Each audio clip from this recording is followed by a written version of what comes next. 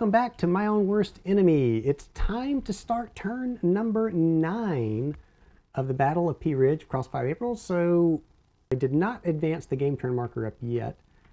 At the end of this turn, we will make a victory determination, and that will be basically for the Confederates. They'll have to hold 2 victory locations to win the game. It's not looking too good for the Confederates right now to do that, but we'll see.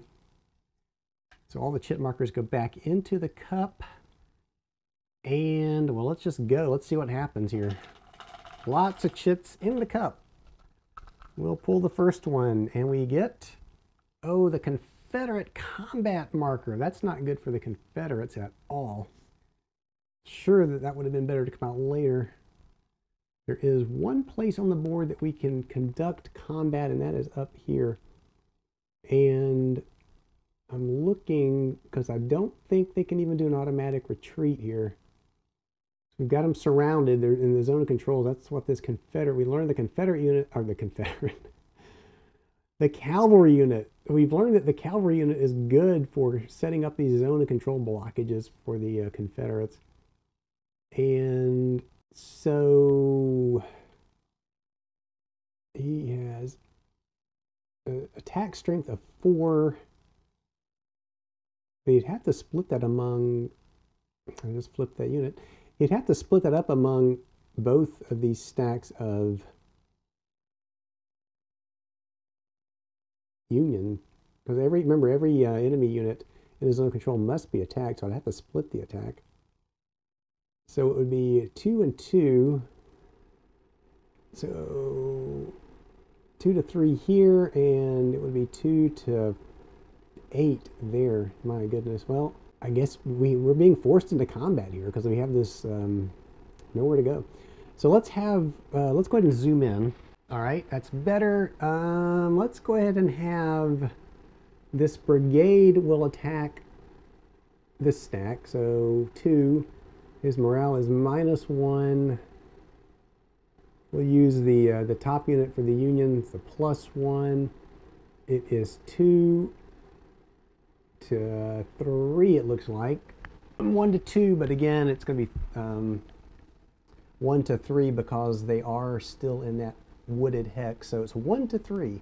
And let me get the dice tower back in view.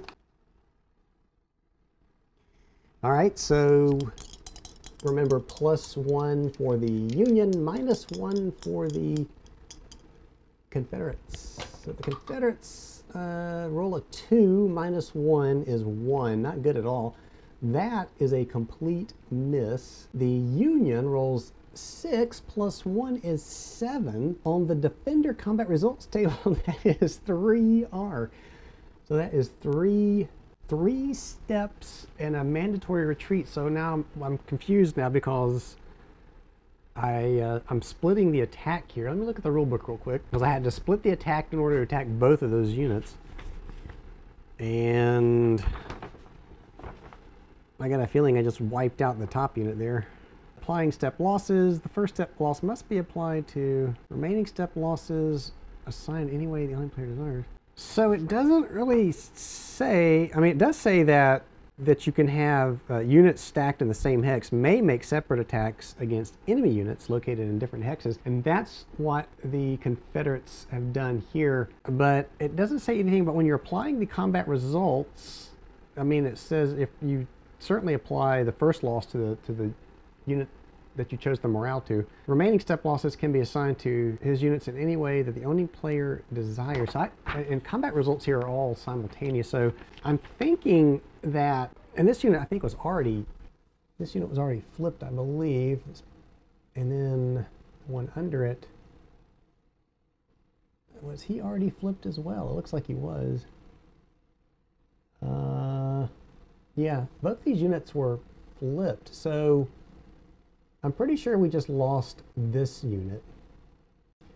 I'm going to put him off to the side here with, I'm going to grab a die, so I'm not too sure about the rule here. So we took 3 step losses in that stack, and like I said, even though they're attacking separately, I think that's going to apply to the entire stack. I think we're going to lose this unit no matter what happens here with this next combat result.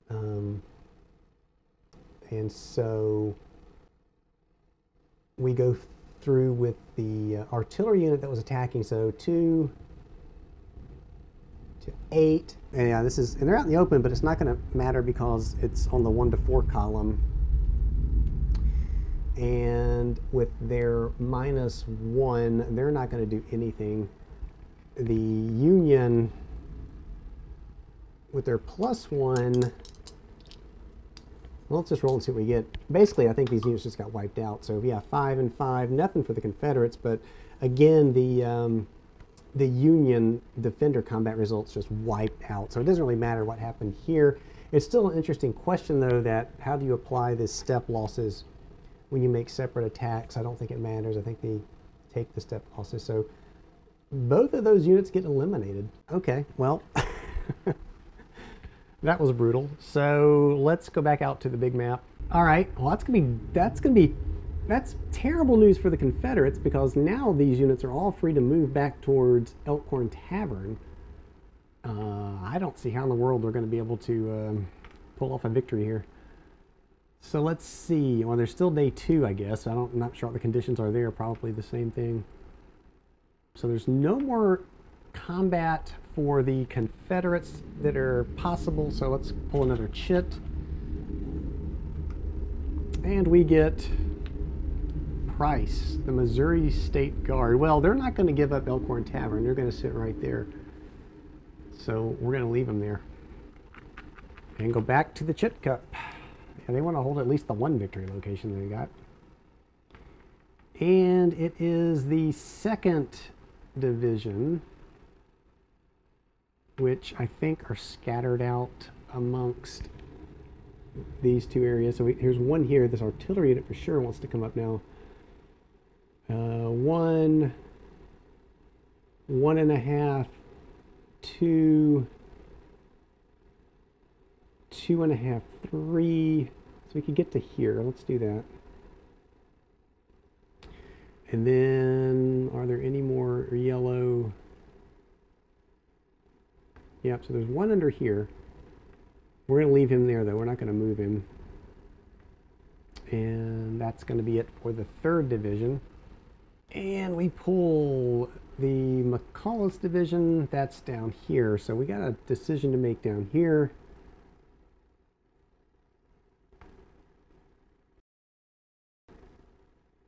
I think we're going to move this stack back down to here. Or do I want to do that? Hold on a second. This guy can go 1, 2, 3. Oh. I think I can bring this unit forward now because there's no artillery here. I could bring this unit up, this one over, and then this one down. Maybe that's what we do. So let's bring him this way. This unit to here, and these 2 down. And that will do it for them. We'll draw another chit. And it is the 1st Division, which was probably a good thing for the Union, because now they can, instead of getting clobbered here, they could bring these units down, or that one unit down. Well, again, though, if you bring this artillery down, what was the rule for the Indian unit? To bring that artillery piece adjacent to the Indian unit. Immediately eliminated when attacked by artillery. Yikes! Even if it's alone, you don't even calculate the odds. He just gets eliminated. If the Indians are stacked with another Confederate unit, eliminate the unit before determining initial combat odds. Oh, wait, it doesn't get to participate in the initial combat odds for combat. It must conduct an automatic retreat if it's adjacent to Union artillery during the Confederate combat phase. Well, that's already passed. If it can't conduct an automatic retreat, it is automatically eliminated.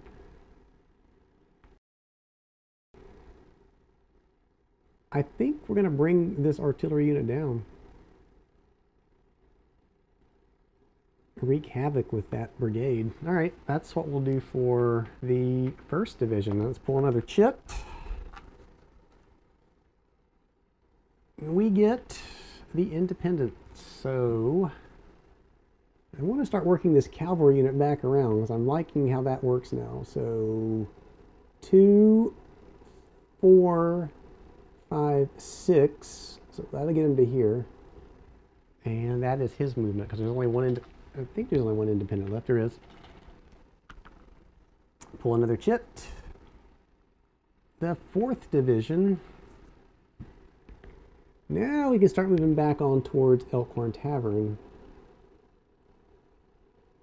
So the artillery piece can move 3, so you can go 1, 2,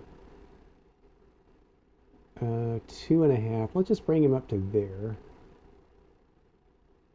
And then this brigade can join him. And then over here,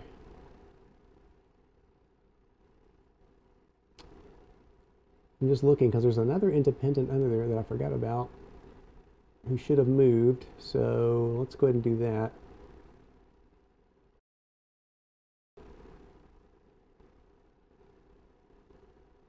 One, 2, or we could go 1, 2, 2.5, 3. So let's bring him around this way. And then the remaining 4th Division unit, 1, 2, 2.5, 3, 3.5.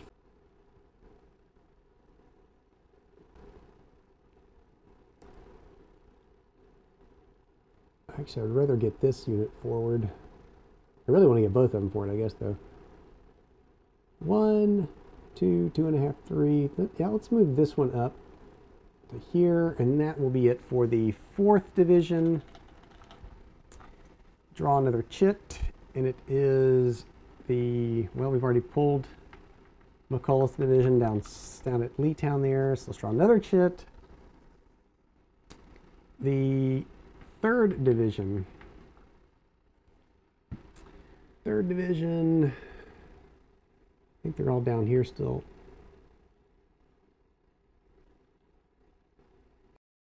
I think we need to bring them forward out of this area now. Let's just bring them up to here. We got that line again in front of Leetown, that defensive line. And then we'll leave this guy here in Leetown. All right, that's good. We'll pull another chit. It is the right wing. That's those blue units. So there's one here. 1, 2, 3, 4. Let's do that. 1, 2, 3, 4. This artillery can go 1, 2, 3. 1, 2, 3. All right. Back to the Chit Cup, and it is the Union combat marker.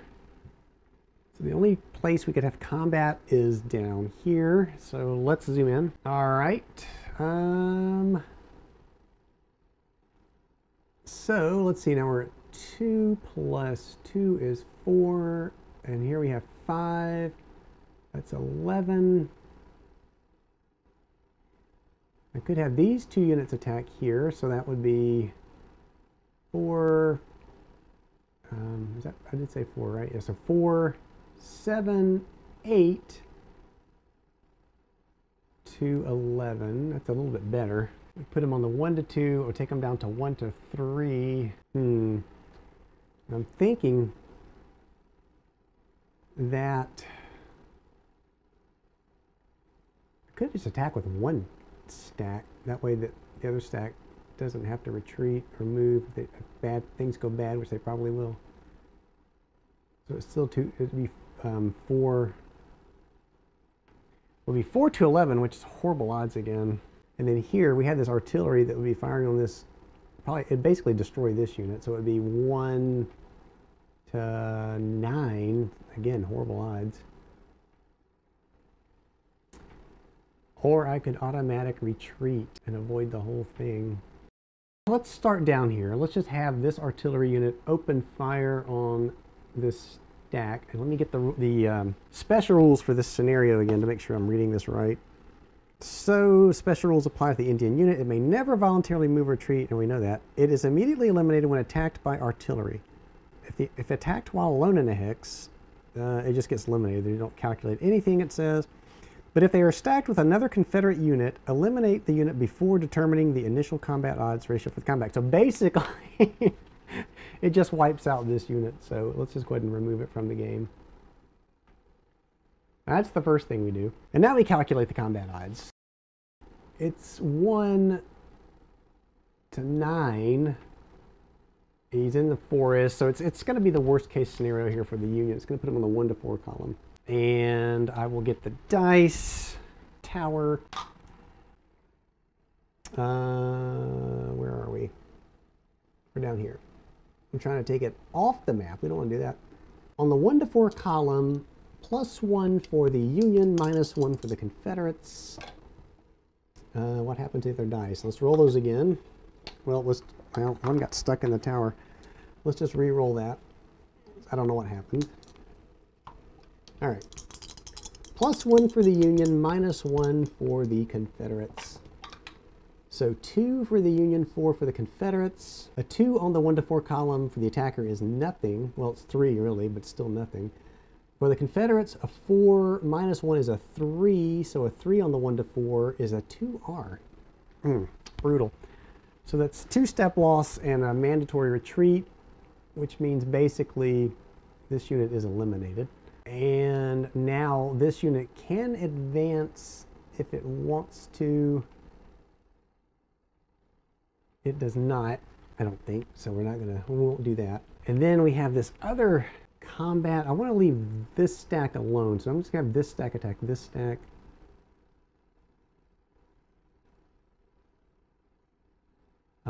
Again, you have to declare automatic retreats before combat starts, so that's why I have to attack now. It's still 11. Yeah, horrible combat odds again. It's going to put him on that 1 to 4 column again, so bad things are going to happen here. It's going to be, I think both of these are 0 morale. They are. Yeah, we'll just leave it like that. All right, so 0, 0, no die modifications. Oops, we roll a 1 and a 2. Well, those are terrible rolls. So the Union hits nothing. The Confederates roll a 2 unmodified. A 2 is a 2R result on the 1 to 4 column. So 2R. Wow. All right. So that's 2 step losses. Now I'm going to distribute those. Well, the first one's got to be on this unit, but I'm going to distribute those equally among each of these units. So we'll just flip them. We will flip those. And they must retreat, so we're going to retreat back this way. And now they must conduct morale checks. So we'll start with that brigade first. Rolls a 2, that's bad. He fails, so he's got to retreat again. We'll just have to retreat this way. And then artillery's got to do a morale check now. Hey, he's got to retreat, so we'll just bring him back this way. Things are looking dicey again around Leetown.